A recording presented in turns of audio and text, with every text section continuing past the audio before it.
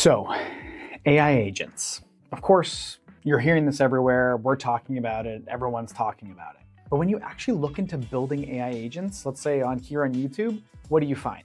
The easiest way to build AI agents by deploying it with Cursor or actually coding it in Python.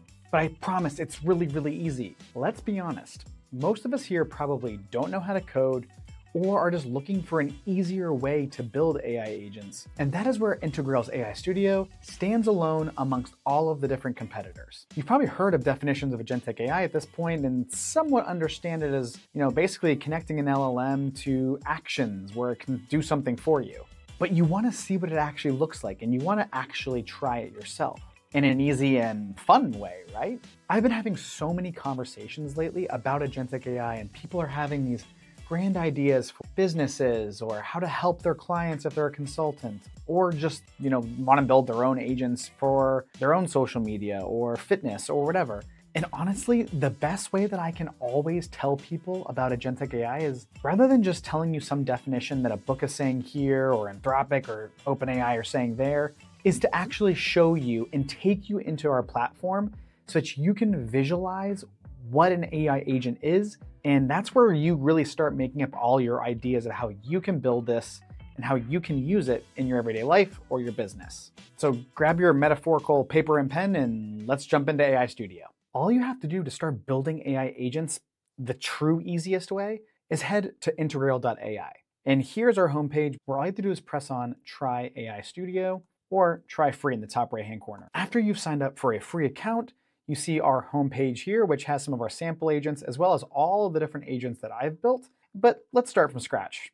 Go ahead and create new. Notice when I come to this page, it is basically a blank canvas, which when you think about AI agents or even most workflows, we often have the blank canvas conundrum, which is, what do I do from here? We have our agent inputs, our LLM node in the middle, and our agent outputs. Think of this as the most rudimentary and easiest version of ChatGPT, whereas you have the ability to change around the model, like for example, GPT-4o Mini, GPT-4o, Gemini 2.0, DeepSeek R1, and we're constantly adding new models because they're constantly coming out.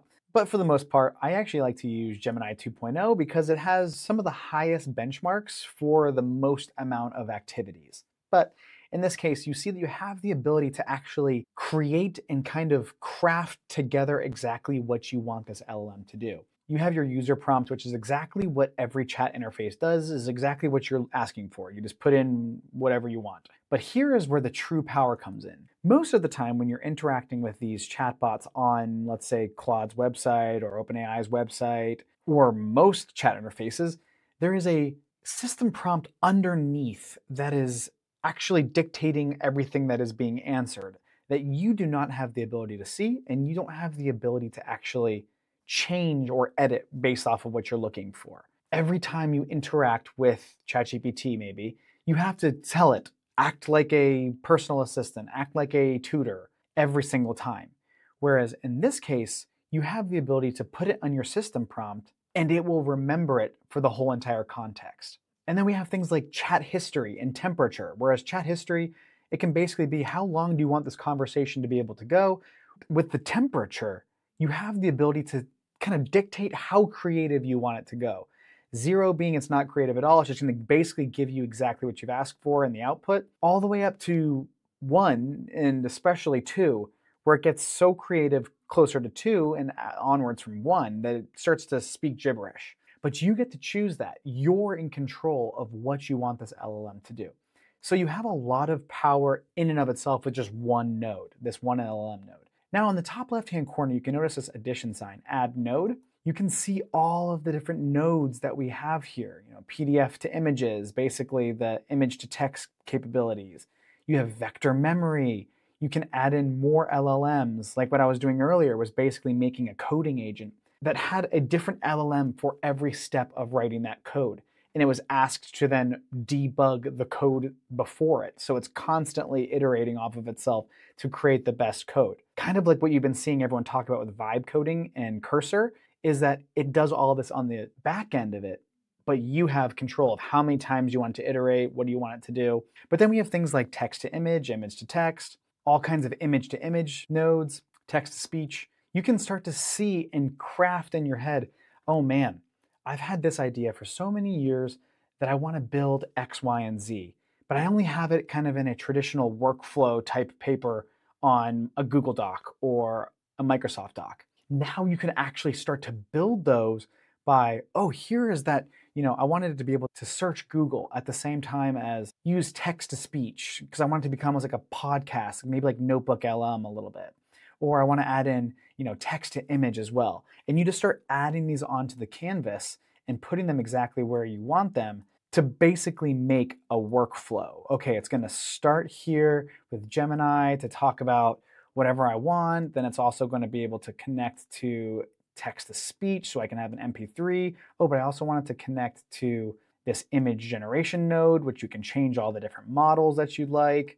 And once you start to actually visualize and see the possibilities of what can be built, and this is of course not even a real agent, I could then start to put all these together and create a very sophisticated agent and kind of what I was playing around with in less than 1 minute.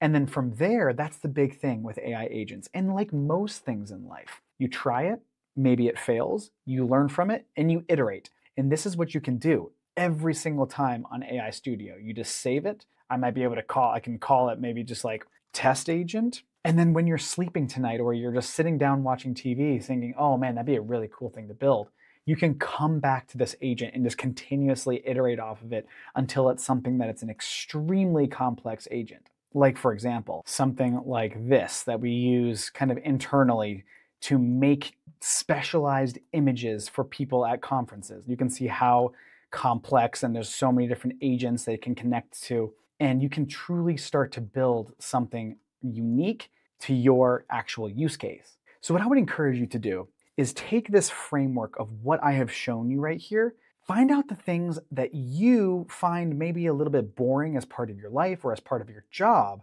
that's just a repetitive task over and over again.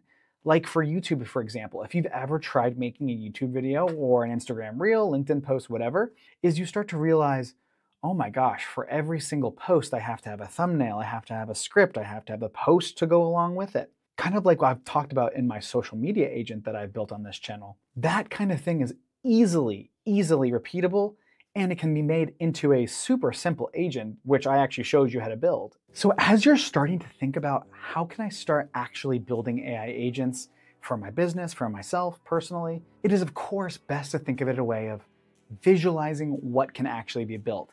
And let's be honest, this is the easiest way that I have possibly found how to build AI agents where I can just continuously learn and continuously build off of them, rather than having to do something super complex in Cursor or your own IDE or just in general with Python or coding. And that is the true power of Integrail's AI Studio. So I hope that kind of opens up the idea of how you can start building AI agents. And if you're interested, just head over to integrail.ai, try it out for yourself. And what I'm really interested in is comment below, what are some of the ideas of agents that you have that you've never been able to build before, but now with Integrail's AI Studio, or even just this YouTube channel and you being able to interact with me, what would you want to build as an AI agent? And of course, make sure that you're following us on our social medias. Specifically, LinkedIn is kind of where we live most of our time, but we also do have a Discord channel that allows you to literally talk to me and talk to other people on the team to start iterating these ideas off of and kind of answer questions in real time. So make sure to check the comments below where I'll put those links down there so that you can have a helping hand when you're actually building these AI agents. So until next time, thanks for watching.